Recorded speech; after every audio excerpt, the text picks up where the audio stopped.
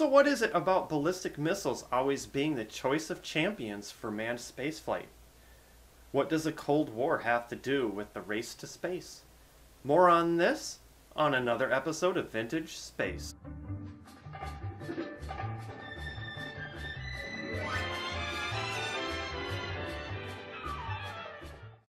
How's it going, everybody? This is Chad from Vintage Space, and today's episode we are going to cover the Redstone Missile.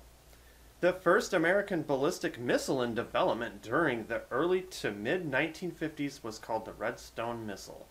Not to be confused with the Mercury Redstone rocket, which actually carried astronauts into space. This vehicle was specifically the flex America needed to stay ahead of the nuclear and missile arms advance that the Soviet Union had made during the Cold War era.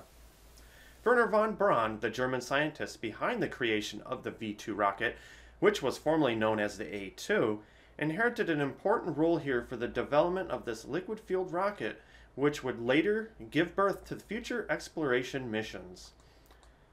Von Braun identified this would be the pathway to achieving his dream of sending humans to space.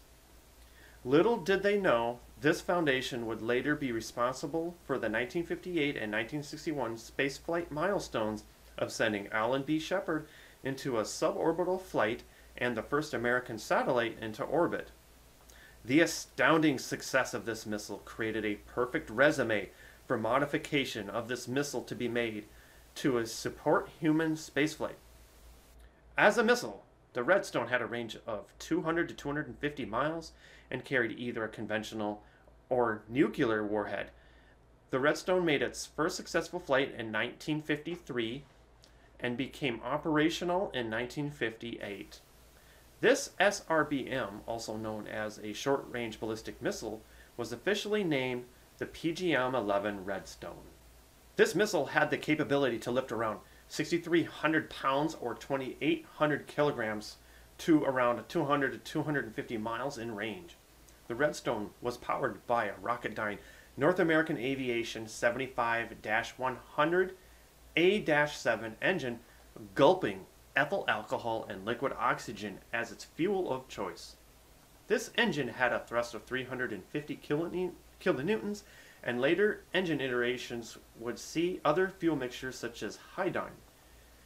This engine would later power the Jupiter C rocket, the rocket that placed Explorer 1 into low Earth orbit.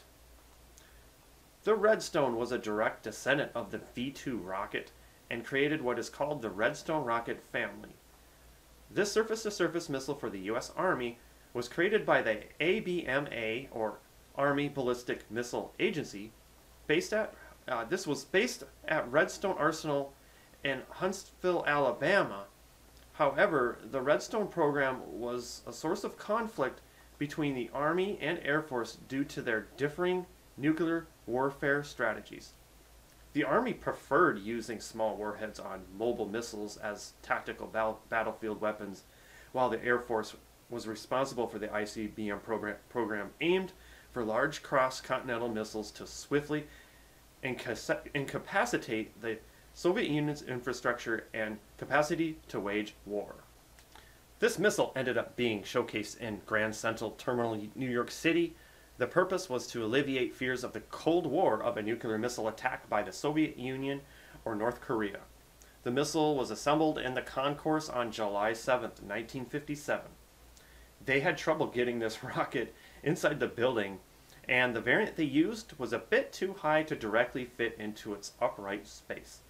So now you know how an Army ballistic missile turns into a rocket of choice for NASA spaceflight.